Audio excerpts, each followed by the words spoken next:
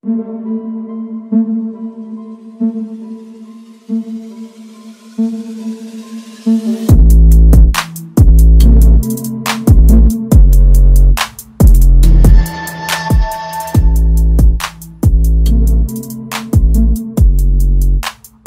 258 here, back again. I'm your host, Gordon Antonio Brown, and today we got with me another episode of Supporter Section.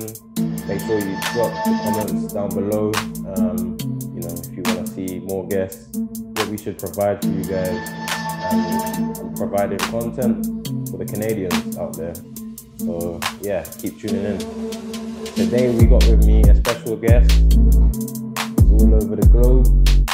He's currently in France. Today we got with me Keveren Guillou. How you doing, bro? I'm good. Thanks for having me. No worries. So many people might not know your story, but I'm sure in a few years you're gonna be hot property, especially with the national team coming up and their success. Just explain to the people what you do and why you're so good at what you do. Well, so I'm a sports photographer, mainly in football. I started kind of in 2019 when I was 19 years old. I didn't really have a plan. I kind of just fell into this role basically and jumped into the deep end shooting MLS, the Vancouver Whitecaps, and kind of over time I've sort of, even though it was kind of an accident that I ended up there, I realized that this is what I wanted to do with my career. But like capturing moments and like capturing passion is like it's like the moment. It's kind of like when in my time that I feel most alive. And yes, and from shooting Whitecaps, I've kind of gone on to shoot everything from Canadian men's national team, CPL, and like Canadian Premier League, and just a bunch of other leagues kind of through that. Yeah, makes sense. So to get into your occupation or your career, how does that work? It's hard. A lot of people ask me, like, all the time people just DM me on Instagram, hey, how do I get into sports photography? It's kind of tricky. Mine was completely accidental. I think a lot of my friends sort of had a similar pathway that I did, when we kind of created our own outlets. So the way I got in was my friend wanted to start a soccer news site. I was like, yeah, I'm down. I have a camera at home. I could take pictures. And, he just started grinding out articles. And at first I thought I'd also be writing a little bit, but I quickly realized like, it's not really, writing's not my favorite thing to do. But I just kind of kept shooting. So for me, it was just like, I've created this outlet so I can get accreditation to games. But that's how I did it. That's how a couple of my friends did, but it's like not the only way at all. It's definitely the most complicated way to do it, but there are like tons of photographers who just started shooting from the stands. They wouldn't necessarily try to get action shots. They try to capture the atmosphere, the environment from their perspective. Some would start with shooting their local high school team, their local college team, just amateur teams, and sort of, kind of getting clients through there, going to local clubs and saying, hey, I could shoot this for $100, and kind of you keep moving up like that. That's how like a lot of photographers have done it. It's not like a one path sort of thing. It's really like kind of whatever comes, you just have to take your opportunities basically. Understood. I'm guessing you're a big fan of football because you chose that specific, lane to go shoot pictures in. Where did it start and what did it stem from? What was your upbringing in football and how does that relate to taking pictures only in football?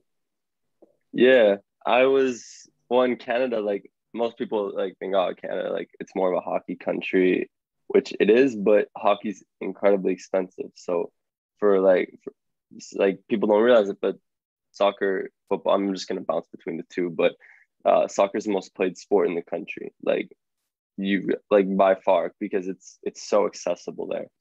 And so everyone at my school was always playing soccer. I played it a little bit when I was like, like 5 or 6, but I didn't really like it that much. But like growing up in elementary school, I didn't have a lot of friends. I had a hard time fitting in my school, and I couldn't, I never felt like I belonged there.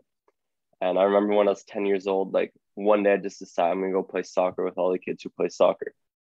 And like that, there's something about the feeling of like just kind of like everyone playing the same thing, everyone having the same idea. You got something to talk about. It was like I loved it. And that was right around the time the World Cup was in South Africa. So I kind of it was all perfect timing. So my dad is French. He immigrated to Canada in the 90s. So he obviously has a background in football. And so I find it like during the World Cup, I was, following the French national team. My mom is Dutch. I was following the Dutch national team. And I just kind of like fell in love with like the energy that happens around the world when the World Cup is on. It's like something that everyone knows, that feeling.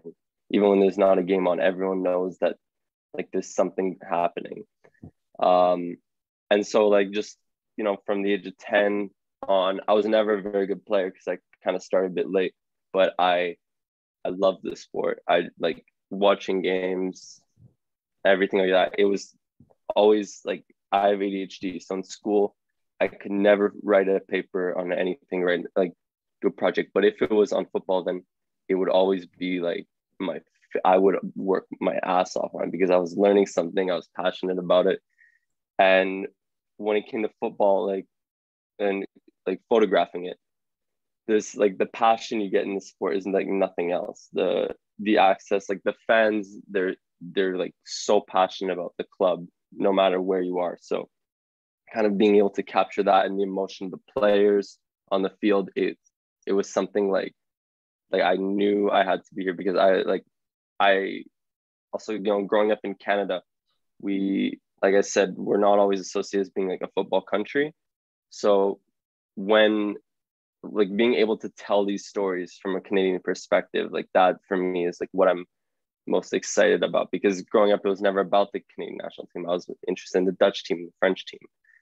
And now I'm kind of realizing there's so much more to talk about with these smaller countries. Canada's one, but any small country in the world has such an interesting history. And that's something that I sort of want to capture. And this is just a perfect time to start talking about the Canadian national team. But that, like, really any small nation, any like unique story is what I like to sort of capture. Yeah, you've entered the market at the perfect time, and of course, like you said, you grew up watching the Dutch and French national teams because of your parents, but there was probably not so many role models for you to get involved into Canada. Growing up, do you remember anybody from, playing in Canada or playing abroad who you did look up to? You mean like playing for the Canadian national team, or like? Yeah, who were Canadian specifically. Well, like I said, I started watching around when I was 10, and I didn't really honestly follow the national team until I was maybe 16 or something like that. Pardon me. So I would say, like, any Canadians, there's obviously Dwayne Rosario, like, who I hear about all the time, but I don't think I ever actually watched a game of his, but I would just hear about him all the time. Any guys who played for the Vancouver Whitecaps, because that was my local team. Before I was shooting, I was like a big fan. I would always go like to every game for a while, and even like before that, I'd always keep track. And so I remember Russell Tybert growing up because he scored 2 goals against the LA Galaxy one time. That was one of my first games I went to in person. So for me, like, Tybert was always someone like growing up who I was a big fan of. And then Alphonso Davies, obviously, during his time in Vancouver, just unreal. We knew he was going to be good, but it's so we're all like, everyone in Vancouver is so happy to see what this guy's done. Everyone has a Fonzie story. Like, they went to high school with him, or like they ran into him at this mall. And like, yeah, it's always like that. But from a young age, honestly, there weren't any. I don't remember supporting, even following Canadian football until I was 16. Do you have an Alfonso Davies story that maybe you heard from somebody else? I'm trying to think. I'm one of like the few people who never really like I never ran into him in a mall, or I never like got an autograph at a game or anything like that. I have like a lot of friends, yeah, who like run into him at like a store, and like they get like a picture with their grandma with him and like stuff like that. Or I have a friend who take classes, like was at the same high school as he was, and he was just a very nice guy. But like it was just sort of a thing. Like everyone in Vancouver had a Fonzie story. For more content like this, like, share, and subscribe.